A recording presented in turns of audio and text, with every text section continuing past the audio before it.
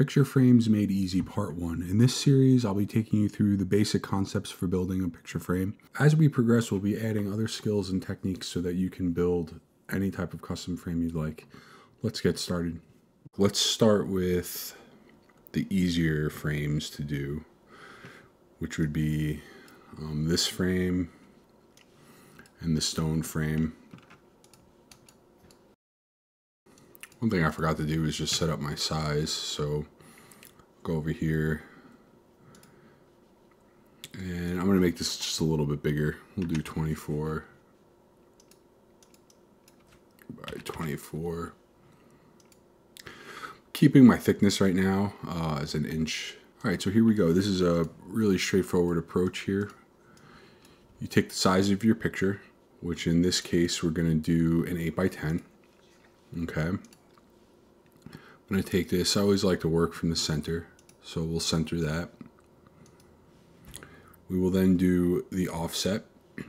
I'll do it outwards, and we're going to keep the sharp corners. And for this, we're going to do 1.5 inches, but of course you could always change that.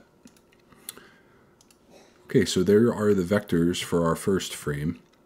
What I'm going to do now is I'm going to create a base model for this frame, which is just a plain base. So I select both of them. I go to modeling, create shape, and I'm just going to keep it flat top for now. I'll apply that and close.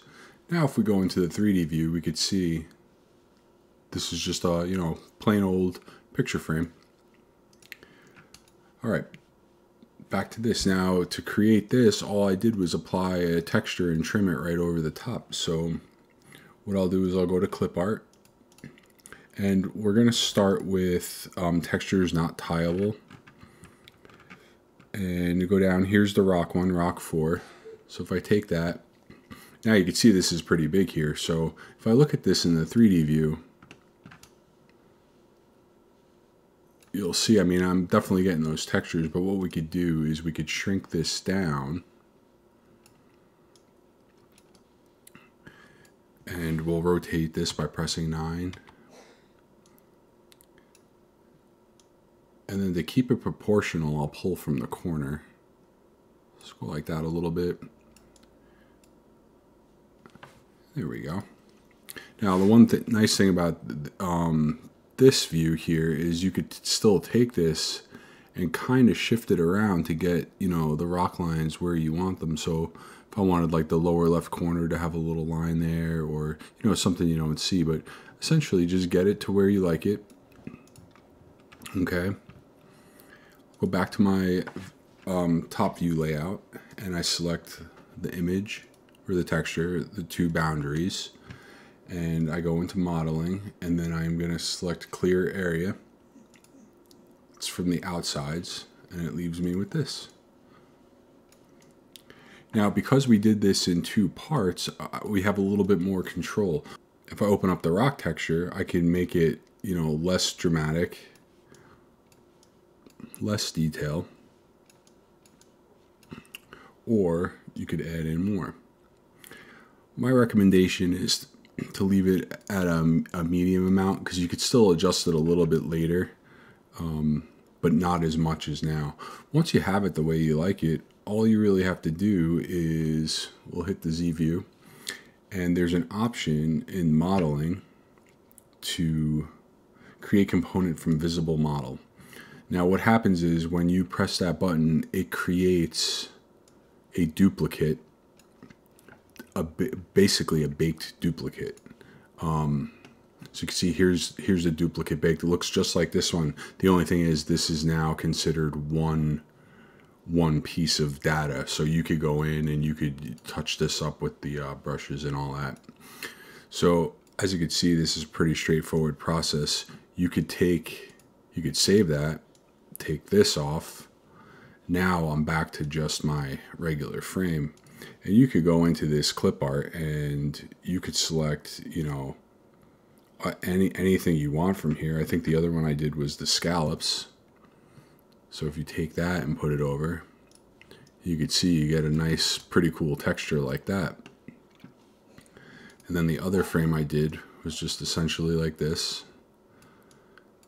And I think because the frame is longer going up and down, I would rotate this.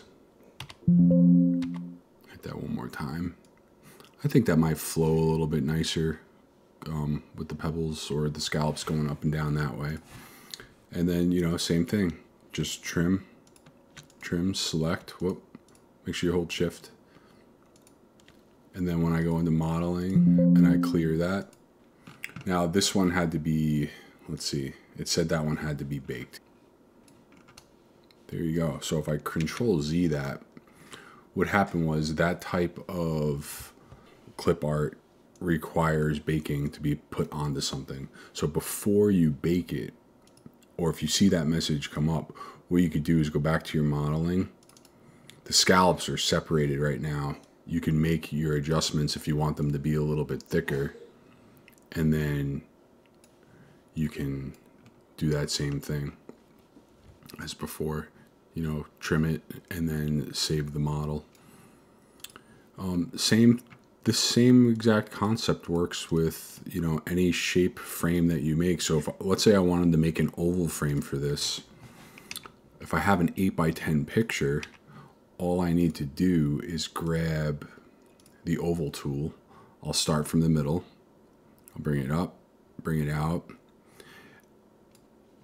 And now just your picture would just have to be snipped off. One thing you may want to do is if you have a 8x10 picture and it's exactly 8x10, is shrink this down a little bit so when you cut your rabbits into the wood, you know, you'll have a little bit of overlapping room there to cover the picture. So, and then the same thing with this. So I take this, I'll do my boundary offset outwards, right? And then if I go into my clip art, I can go, I forget where I found the roses. Maybe it was in the fruits. Oh yeah, panel of roses.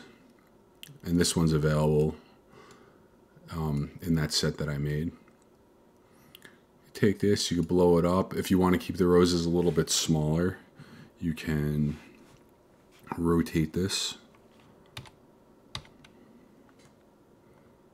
And now maybe I could shrink it down a little bit. Now what I'll do is I'll check the 3D view. Whoops. What happened is we forgot to create our shape. So I'll go in here, modeling, create shape. Going to apply that. Now one little, oh, let's see here. Now something I'm kind of looking for is some strange stuff happening on the edges. So we might want to take the panel of roses and decrease the height a little bit. And then if you see anything funny happening, you could just basically grab this and kind of shift that around. Like, you know, if you look at the one piece like right over here, maybe you don't want something like that on the edge. So maybe on the inside edge it's okay. And then same thing as before, you just take this, I select the vectors and the rose panel, go to modeling, and then I just trim that. Whoops, and the vector's not selected, so I select that, and the vector's a little hard to see. And then same thing, we just go, we're gonna hit trim, that one's gonna be baked, that's fine. And there you have a little rose style frame in an oval. So these are probably one of the simplest frames to make. And then in the next video, what I'll do is I have some other frames in there that, you know, just a little bit more finessing to get them in. But I think this is a good way to get started. And just a couple last thoughts here. So this first frame over here, this is, you know, the stone frame like we did in the example. The one in the middle is where we're going to be going towards next, where we want to build, you know, custom sized frame with different things. This one requires the mirroring tool. And that one we're going to build up to in a couple steps. And then the third one, finally, the rim of this bowl is a two-sided. We could think of it as a frame. I mean, it kind of is, even though it's the rim of this bowl.